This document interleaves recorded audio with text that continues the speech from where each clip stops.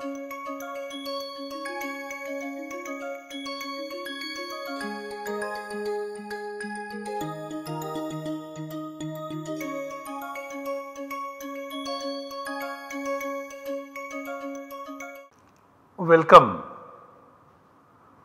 to this lecture in the course Introduction to Pāṇinian Grammar. In this lecture, we will be studying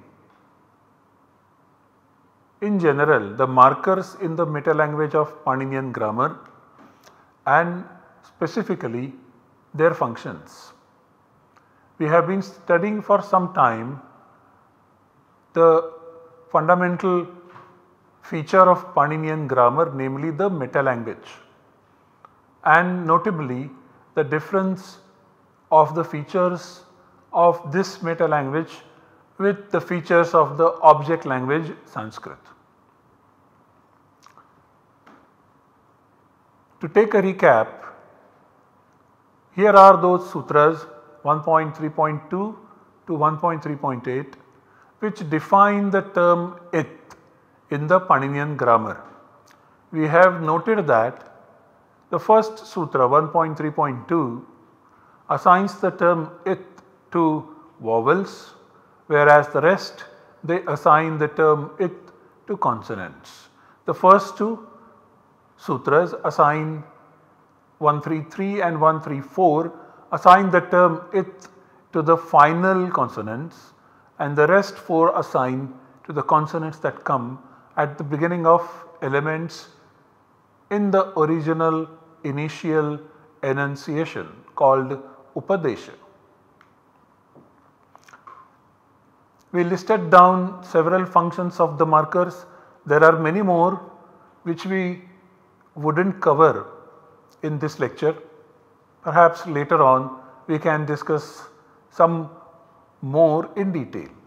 Right now we noted these functions: prescription of addition of suffixes, specification of the position of an element added, specification of the position of a substitute, modification in the element to which a suffix is added, negation of certain modifications of an element.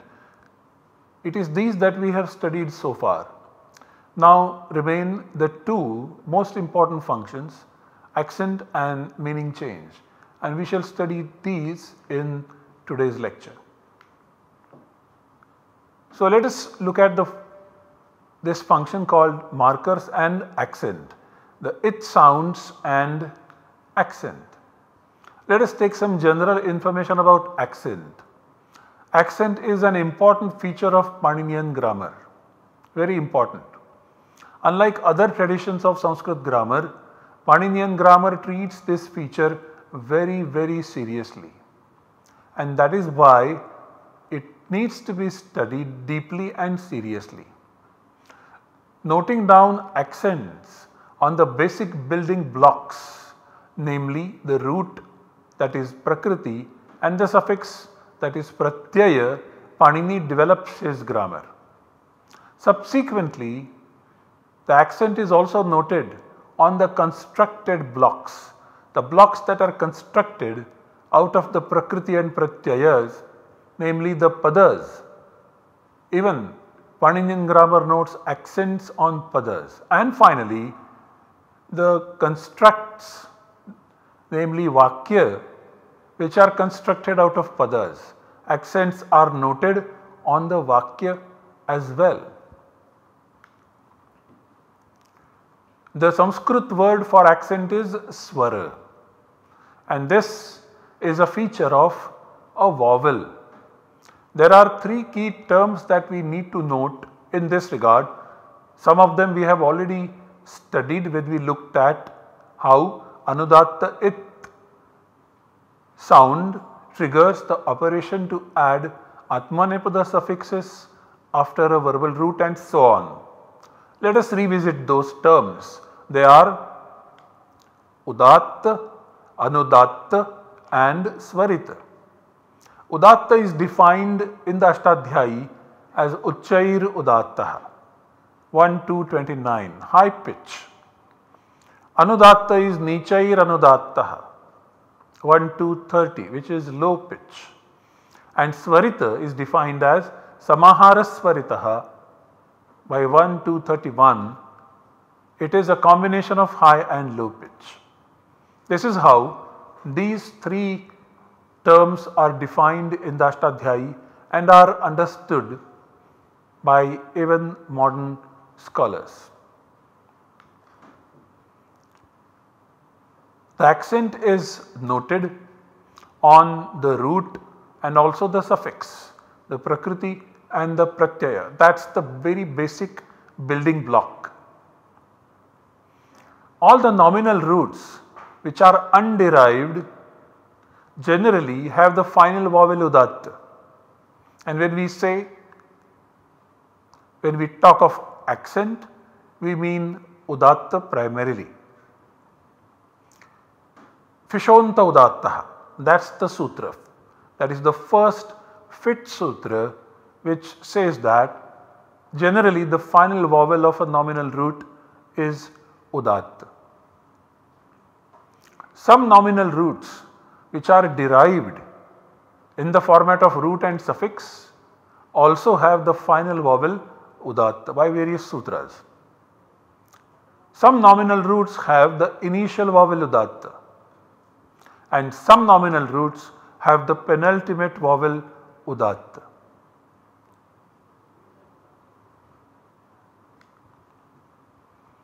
Generally, all the compound nominal roots have the final vowel udatta. Generally, all the bahuvrihi compound roots have the first component retain its udatta. Then all the underived verbal roots have the final vowel udatta. All the derived verbal roots also have the final vowel udatta in general. Generally, every suffix has the initial vowel udatta. So, in describing all these basics, we have been using the word generally, which thereby implies that there are some rules which are exception to this general rule, which state the accent in a different position, in a different manner.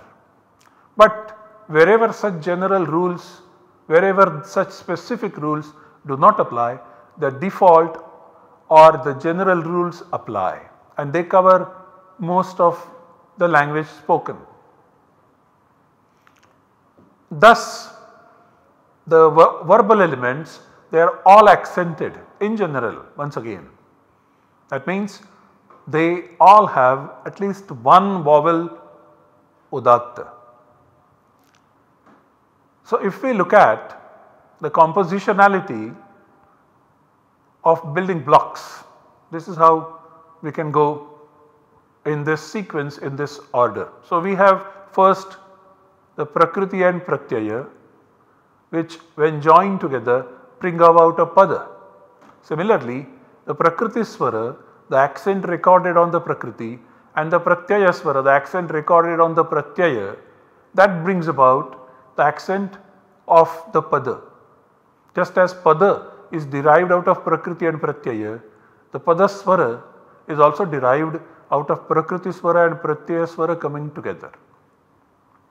Similarly then, once we have the pada swara ready with us of say pada 1, then we join, just as we join pada 1 and pada 2 and pada 3, and as a combination we get a vakya or a sentence. Similarly, we will join this pada swara 1 and pada swara 2 and pada swara 3, and then we will get what is known as vakya swara or the accent on the sentence. This is how accent works in Pāṇinian grammar. We shall study this more in detail later on. Right now, these are some basic points. In a rule based system, the accent noted at the first stage can travel through and retain itself till the last stage, namely the sentence. That is one situation. Or this accent noted at the first stage of prakriti or pratyaya loses out to the other accent built into the next level of construct in the form of a pada or a vakya.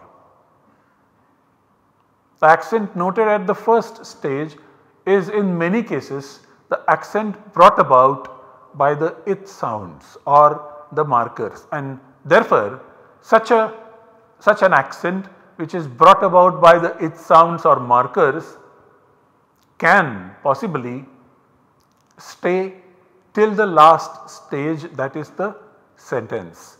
This is how the markers play a crucially important role as far as accent is concerned, the derivation of accent is concerned in the sentence. Let us now study this aspect in more detail. So, it sounds for swara. Some it sounds are used in the Pāṇinian grammar to trigger accent related operations at the very basic level of prakriti and pratyaya. They are nya in the cha class, na, la and cha. Second group is ta and ra, and the third group is p, and we shall study the functions of these groups in the form of examples.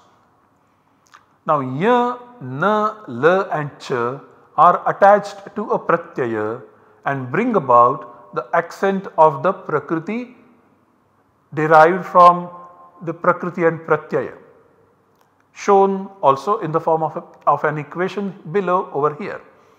A prakriti A to which a pratyaya is added can give rise in the Pāṇinian grammar to another prakriti, and then to this prakriti we add another pratyaya, and that gives us a pada. So, we are saying that this ya, na etc., ya, na, la and cha are the accents of this prakriti. They are actually stated, they are actually attached to this pratyaya, and then they retain the accent in this format prakriti. And then further processing happens and you get the accent of the pada later on. Similarly, it sounds ta and ra are also attached to a pratyaya, and they also bring about the accent of that pratyaya itself. So, for example, prakriti and pratyaya, when they are joined together, they bring about another prakriti in Pāṇinian grammar, and we have seen some examples which illustrate this equation, to which this pratyaya is added and then you get the pada. Similarly, it sound pa is attached to a pratyaya and it also brings about the accent of that pratyaya. For example, prakriti and pratyaya. Now, this situation arises many times in such scenario that you have prakriti and pratyaya and then you get the pada output. Let us now look at individual examples. The first one is a set of sounds ya, na, la and cha. The it sound ya and na, which are attached to a pratyaya, bring about the accent on the initial vowel of the prakriti in the format mentioned in this equation. Prakriti A plus pratyaya brings about a prakriti. So, for example, if we have a prakriti in the format of A, B, C, D, E and a pratyaya in the format of P and Q. So, because Pāṇini has noted the accents on each and every element, at least one udatta, so applying the general rule, E which is at the end of this prakriti will be accented, and similarly going by the rule related to the pratyayas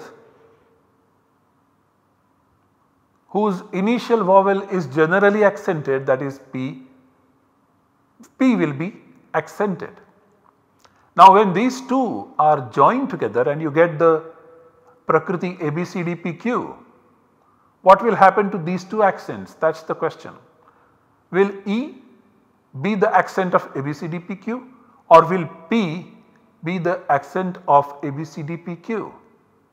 And the rule with Y and N markers says that in case of a suffix like this to which Y and N are added as markers, in their case it is this Prakriti form, and that too the initial vowel in the Prakriti, in this case the first vowel, will retain its accent. That means if you get the output in the form of ABCDPQ and assume that they are vowels, then it is this initial vowel will get accented in this entire word. A will get the Udatta. Let us take the example. Garga is the Prakriti in which this final A is accented, shown in blue, and when an Udatta gets accented it is generally unmarked, and when one is Udatta the rest is Anudatta. Therefore this G becomes Anudatta and is generally marked with the horizontal line, horizontal bar beneath it, and then this is how it is marked. Then in general this is how it is marked. Then we have the suffix yai added to it, yai that is added. So now in this, following the general rules of suffixes, this y will get Udatta. Now we have two elements having two Udatta accents, Garga and Y. Joining both these together we get another Prakriti called Gargya. Now in this, which accent will be retained, the accent of Y or the accent of this final A? But because this is marked with Y over here, marked in red, the rule 6.197 inityadir nityam will say that this initial vowel gets accented, that is its initial vowel gets the Udatta. So this A, which is Anudatta initially, will now in the final output turn out to be Udatta. Of course there will be some replacement of this A by A, but that A will be now termed Udatta. And once this is Udatta, the rest becomes Anudatta, but the Anudatta that follows an Udatta will be termed as Swarita. So Swarita is shown with a vertical bar on top of the letter. That is why this vertical bar indicates that this A is Swarita. This is how the marker Y, the fifth consonant, the nasal consonant of Ch class, brings about the accent of the Prakriti to which it is added to. Similarly, we have another example where N is a marker and it is attached to a suffix and it brings about a similar accent. Let us look at the concrete example which is derived from the verbal root Nrita. Applying the general rule, this rule is marked as accented, that is Udatta, therefore there is no symbol given to it. So Nrita, and now we have the suffix Vun added to it. In this Vun, Vu becomes Udatta by general rule, where initial vowel of the Pratyaya is accented. But we note that there is this N marker coming here. Now this Vu will be substituted by Aka, and then we will have Nrita plus Aka. Now in this Aka, once again the initial vowel gets accented, so A will be accented. Now we join both these two together and get the word Nartaka. The question is, which of these vowels will be accented in the word Nartaka? And the question is answered by Pāṇini using this marker N.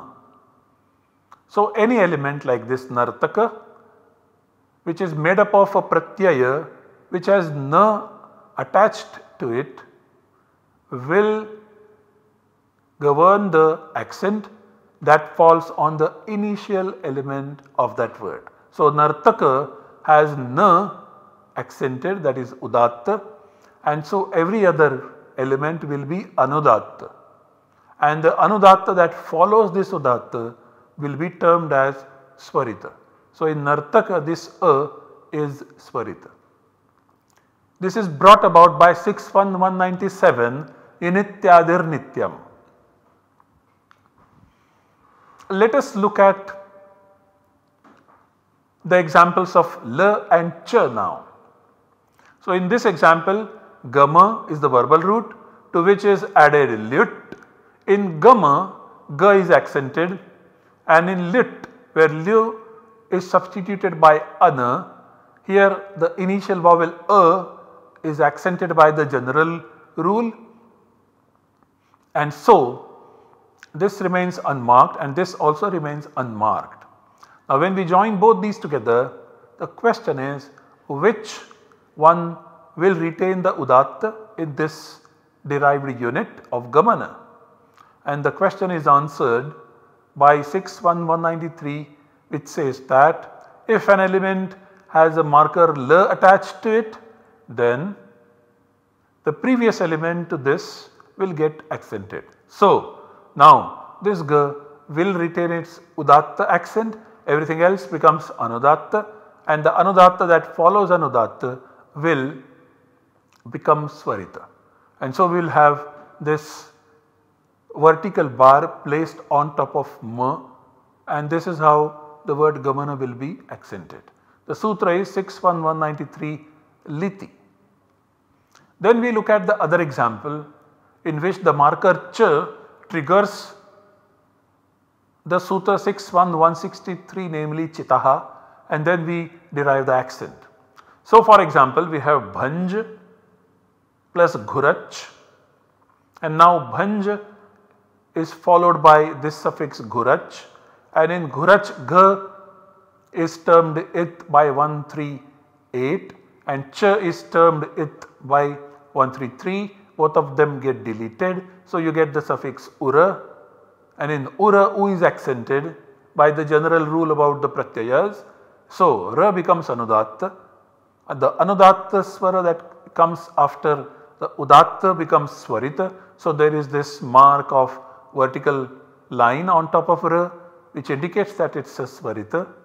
Now, when this bhanja, which has bha as udatta as shown here, and ura which has u as udatta, when they are joined together, another rule comes in which substitutes this ja by ga, and therefore this ya gets substituted by nga, and so finally you get the word bhangura.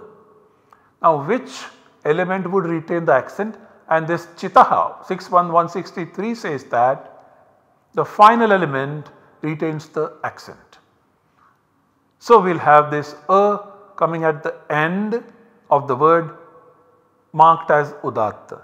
Therefore, everything else will become anudatta, and so now we have all these vowels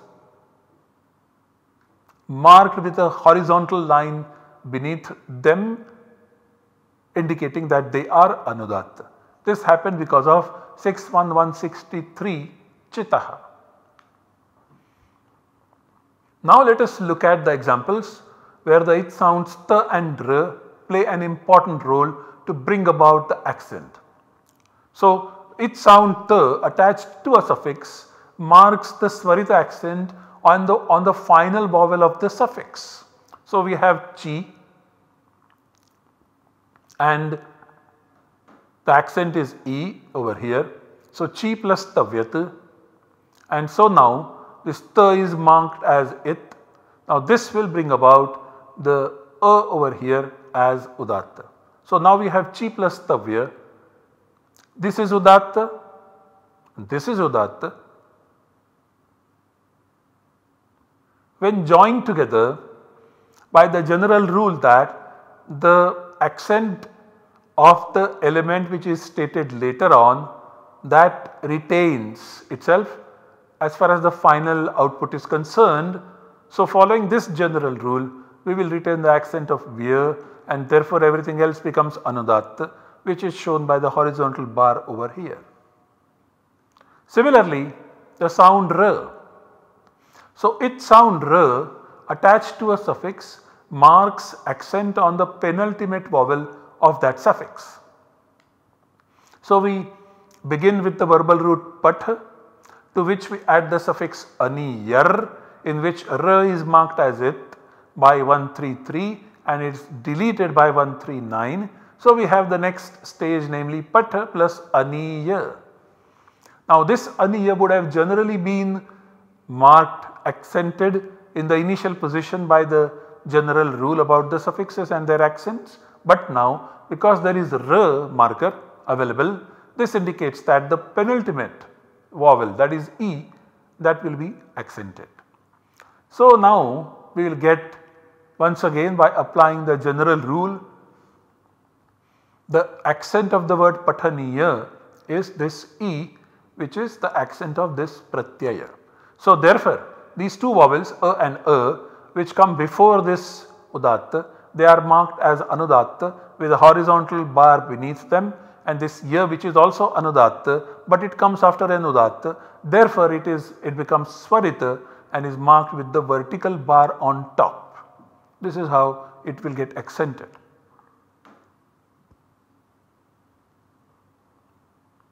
Let us now look at the swara that is caused by marker it, namely pa. So, the it sound pa marks all the vowels of a suffix as anudatta, also known as nighata, this entire phenomenon. So, we start with the derivation process with patha as the verbal root, to which we add the suffix tip first, having pa as the marker, indicating that this ti becomes anudatta, and then we add the suffix shap in between, also having the marker pa by 133 and 139. So, now if you have to note the accents, here we are patha, in which this a is accented, and then this a, which is anudatta, and this ti also marked as anudatta because of this pa marker. So, finally then we have only one udatta over here, and so we retain this udatta, and both these anudattas, they come after an udatta. Therefore, this immediate anudatta a is marked as swarita, and therefore a vertical bar is placed on top of this a. So, the final accent of pathati, independent separate word pathati, will be this initial accent. Let us now look at this important feature of meaning change. So far, we have studied some basics about how the it sounds, namely the markers, bring about the accent as far as the prakriti is concerned, as far as the derived prakriti is concerned, as far as the pada is concerned, and then of course the vakya is concerned. Now let us look at the role of accent played in bringing about the meaning change of the word and also some other grammatical functions. So, for example, use of marker na and cha is made in the Pāṇinian grammar, which will trigger certain accents which will distinguish the meanings of the forms derived by adding the suffix tru, and tru is common to both trun as well as trach. Only markers are different, cha and na. So, what will these markers do? As said before, they will bring about the forms in which the accent is different, and this difference of accent will show the difference in meanings. Trach is stated after a verbal root by 31133 nivul trachau in the sense of kartru.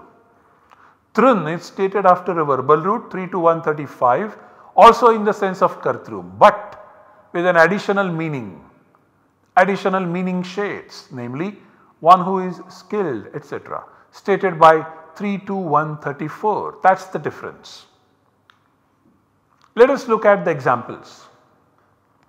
Here we have the verbal root chi, to which is added the suffix trach. Truch generally has this ru as accent, that is udatta. Cha is a marker by 133 and then it is deleted by 139.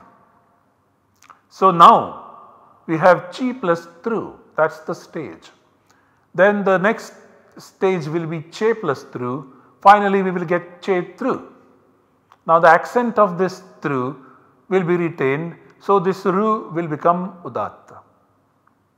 Now this is also caused because of the marker ch and chitaha, the rule that we saw earlier. So this final vowel gets accented, gets the udatta, and therefore the other vowel becomes anudatta. So it is marked as, this vowel which comes before this udatta is marked as anudatta by the horizontal bar beneath it. That means now the word chetru stands for one who does the action of collecting, that is a collector, that is a karta of the action of collecting, a collector. Similarly, now if we add the suffix trun to it, chi plus trun, in this chi is accented, tru is accented, but with a marker n coming at the end, and this is termed as a marker by 133 deleted by 139. So we have chi plus tru and chi becomes che plus tru. The finally derived form is chetru. If you remove the accent marks and look at the form, it is the same. But what is the difference?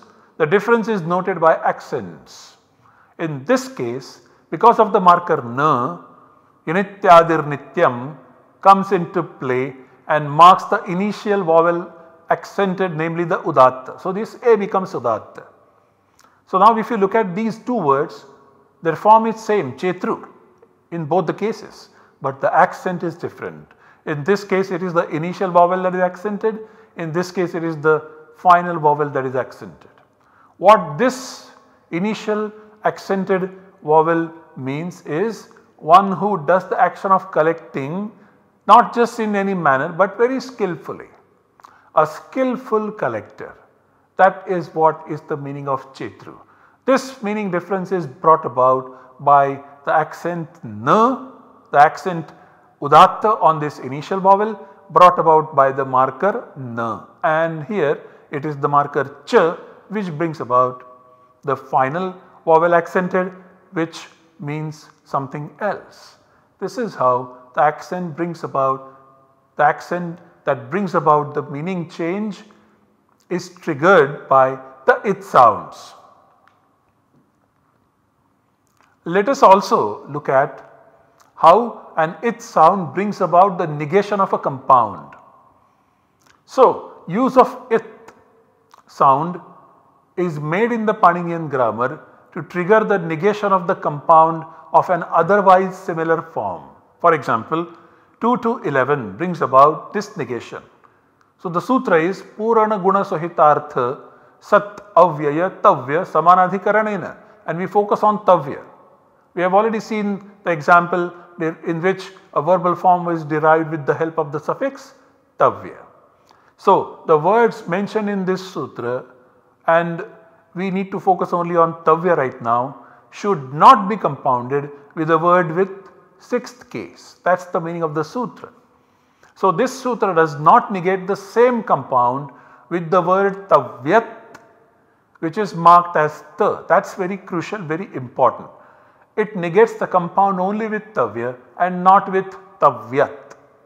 Let us see what happens then. So if you have the compound, if you have the word derived with the verbal root chi by the addition of the suffix tavya, you will get this accent, chi plus tavya. So in this case the initial vowel is accented, namely t. So now you have the word chetavya which has the middle vowel, namely the vowel of tavya, accented, chetavya. This a which precedes the udatta, therefore it is marked as anudatta, shown by the horizontal bar beneath, and this a which comes after this t is also marked as anudatta, but it comes after the udatta, therefore it is marked as svarita, shown by the vertical bar on top of the letter. This is the accent of the word chetavya, the act of collection. Remember, it is derived with the help of the suffix tavya. What happens if the same word is derived with the suffix tavyat? So, the derivation is similar, only the accent changes. Because this ta is marked as it by 133 and 139 deletes it, we get the form tavya with this final a marked as swarita by tit swaritam, the rule. So, now in this case this final a will be marked, will be retained as swarita, and the rest will be anudatta, also shown as anudatta with the horizontal bar beneath the letters. This is how the accent will be derived, and this is the difference. In this case the final letter is swarita, in this case the middle letter is udatta. Now if we look at the compound situation also stated by 2 to 11. So, if we want to derive, if we want to express this meaning, act of collection of chaitra, we will have to derive a compound. So, suppose we have this form, namely chaitrasya chetavyam, in which the middle vowel is accented or udatta, then the compound is negated by 2 to 11. But if we have the same meaning, act of collection of chaitra, but with a different derivation, namely the word chetavya derived with the suffix tavyat and therefore having this ya as udatta in chetavya. So, here you can have a compound now, chaitra chetavya, and so now you will get all the vowels as anudatta except this a, final a, which is marked as swarita. So, the accent would be this. So, the fact that this is accented shows to you that this chetavya must be derived from the root chi with the addition of the suffix tavyat and not tavya marked with the marker ta over here. Otherwise this compound is not possible. So, this form, this accent is not possible, this accent is possible, and the feature is primarily different accent.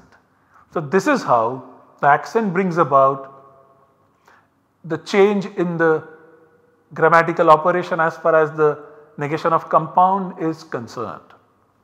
Now, to summarize, it is a very effective device used in the Pāṇinian grammar to trigger various types of grammatical operations, and we have seen only a few, many more remain, and different kinds of linguistic usage gets systematically accounted for by the use of effective use of the it sounds or the markers. So, we can say that it is a very fundamental part of the meta language of the Pāṇinian grammar. So, we can say in conclusion that it goes away, but it comes back and stays till the end. Thank you.